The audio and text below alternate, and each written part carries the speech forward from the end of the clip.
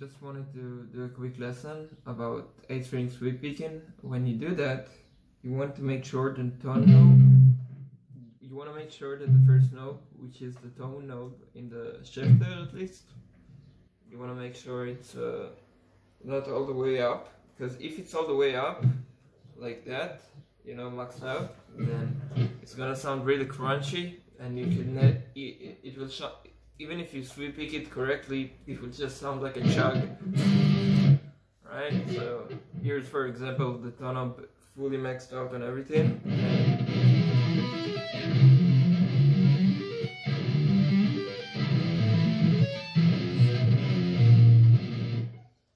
That's just an example, and it's really crunchy. Right? Really crunchy. You cannot tell so much of the notes, but if you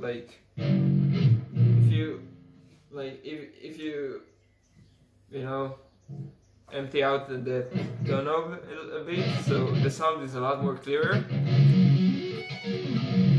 and it's still dissonant. This is what I use on my sound. It's like, right, still has that crunch, but now you can sweep, and you know, it will not sound like an absolute mess.